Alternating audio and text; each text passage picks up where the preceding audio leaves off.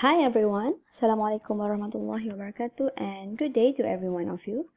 Okay, so welcome to my video. So basically this is a continuation of a lecture video for chapter 1 which is basic concept of electric circuit. Okay, so basically in this video we are try to cover on the last two subtopic, which is active and passive element, and then independent and dependent sources. Alright, so let's go to the first subchapter, which is active and passive element. So before we go in detail, what are the difference between active element and passive element? Okay, so the first thing to do is we need to know what is the definition for the circuit element itself. Alright, so an element is actually the basic building block of circuit. So in the other word, any component in the electric circuit we call as a circuit element. Alright, so an electric circuit is simply an interconnection of the elements.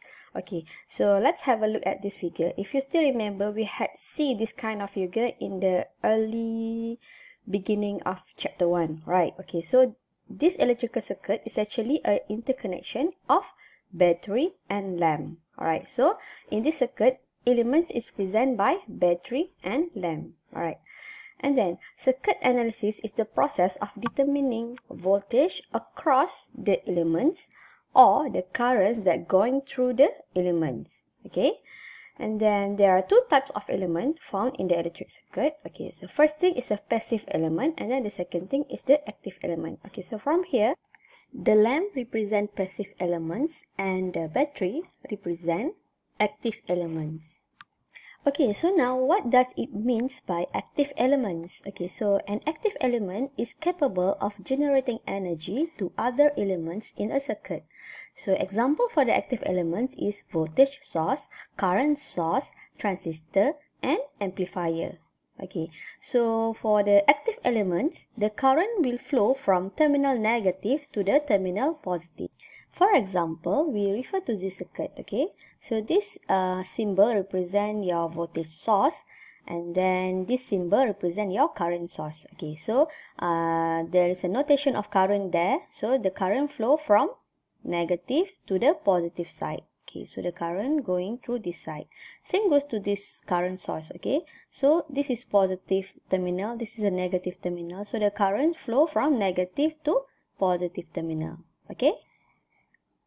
Next, how about the passive element? Okay, so the passive element is capable of absorbing energy from other elements in a circuit. So example for passive element is resistor, capacitor, inductor, and diode. So for a passive element, the current will flow from terminal positive to the terminal negative. Okay, so for example, we refer to this circuit again. Okay, so this element represent your passive element, which is this is your impedance.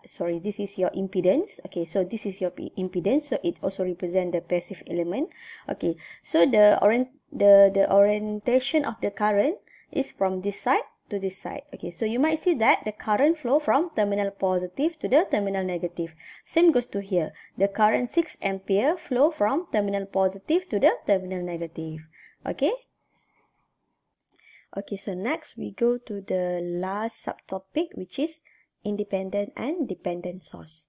Okay, so what does it mean by the electric source actually? Okay, so generally, the active elements are voltage or current source that deliver power to the circuit that connected to them. So basically, it means that the electric source, where it can be either voltage source or current source. Okay, so this electric source is considered as an active element where the electric source will be able to deliver the power to the circuit that connected to it. Alright, so there are two kinds of source. Okay, the first one we call as an independent source, and then the second one we call as a dependent source. Okay, so let's have a look what is the difference between independent source and dependent source. So now we go to the definition of independent source. Okay, so an ideal independent source is actually an active element that provide a specified voltage or current. Okay, the keywords here, it's provide specified voltage or current that is completely independent of other circuit variable. So in the other words, it means that, okay, let's say you have given a voltage source with a value of 5 volt maybe, or maybe your current source is said to be 5 ampere.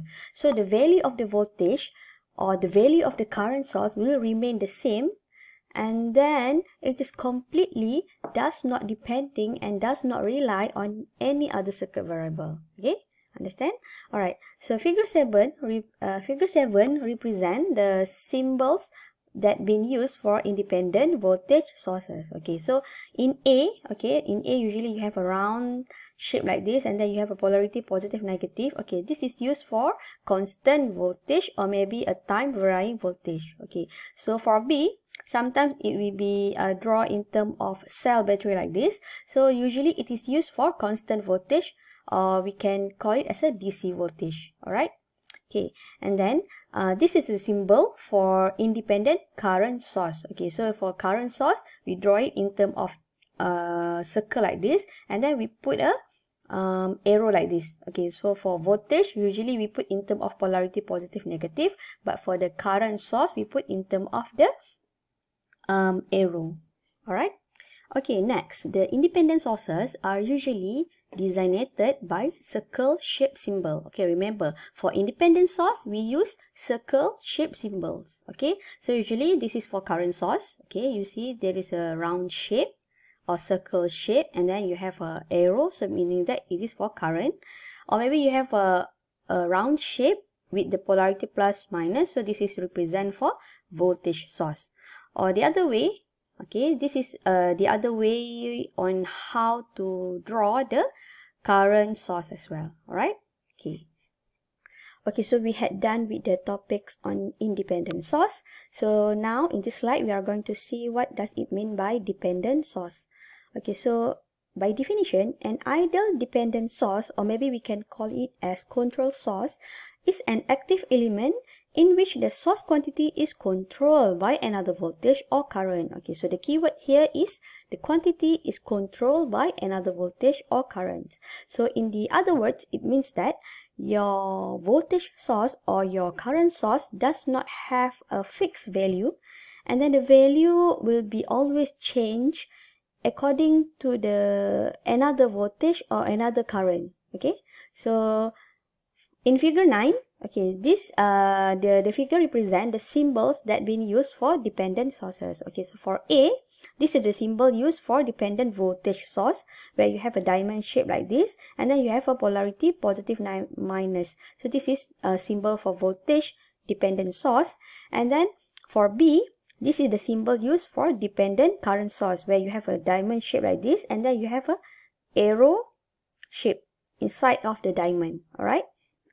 Okay, so please take note that dependent sources are usually designated by diamond-shaped symbols. Okay, if you still remember, for independent source, we draw it in terms of round shape, but for dependent source, we draw it in terms of diamond shape.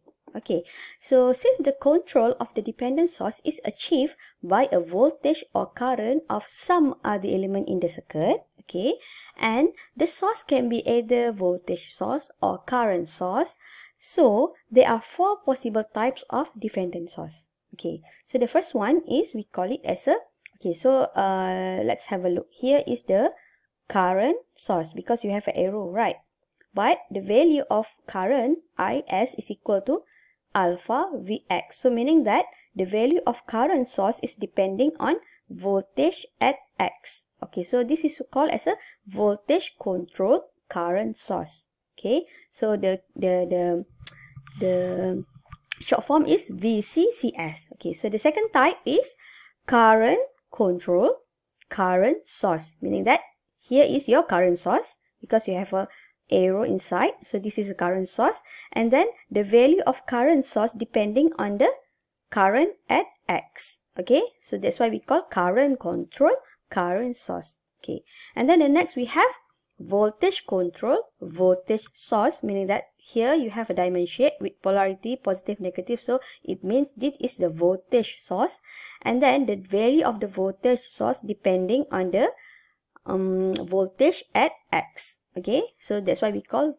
VCVS. Okay, so the last type is a current control voltage source. Okay, so this is a diamond shape with positive negative polarity. So this is a voltage source, and then the value of voltage is depending on the current at X. So that's why we call it current control voltage source. Okay, so next let's have a look at the following circuit in which we try to employ the voltage control voltage source, or we can call it as a VCVS, into the circuit. Okay, so you have a resistor, two resistors here parallel to each other, and then Vx represent voltage at this resistor. Okay, and then your voltage source, you have a voltage control voltage source. Okay, so now Vs is equal to dependent voltage source, and then the value of the voltage source is equal to mu Vx, where mu is the constant value and Vx represent voltage across other elements in the circuit. So in this case, Vx represent voltage at this resistor. Okay. Alright, next we go to the voltage control current source. Okay, so this is how you connect your VCCS inside the circuit. Okay, so your current source, okay, so now you have a IS is equal to dependent current source. So your IS is equal to alpha Vx. So in this case, Vx represent voltage at this resistor, and then alpha is your constant value.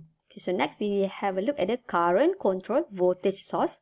So in this case, you have a Ix. Ix is the current that flow through this circuit. Okay, and then your Vs, which is your dependent voltage source, is equal to gamma Ix. So in this case, gamma is a constant value and Ix is the current flow at the other element. Okay, and then finally, the last type is the current control current source. Okay, so in this case, you have a current source here. So Is is your dependent current source, and then Is is equal to beta Ix. So in this case, Ix is equal to the current that flow through the other elements. So, and then your beta is a constant value. Alright. Okay, so now let's do some calculation. Okay, for example 1.7. So you need to calculate the power supply or absorbed by each of the element in above circuit. So meaning that here you have one element, two element, three elements, and fourth element. So each of the elements you need to calculate your P. So P is equal to I multiplied with V, and then based on the P value that you get, you need to determine whether the power is being supplied or being absorbed. Alright? Okay, so now how to solve the question. Okay, so we just go one by one. For the first element, okay, so for P1, the current of 5 ampere flow into the negative terminal. Okay, so that's why we are referring to this passive sign convention, where the formula is given by P is equal to negative IV. Okay, so for the topic of passive sign convention, so please refer to the previous video part 3. Okay, so by using this formula, so P1 is equal to negative I1 V1. So in this case, I is 5 ampere, V is 20 volt, and then finally I get negative 100 watt.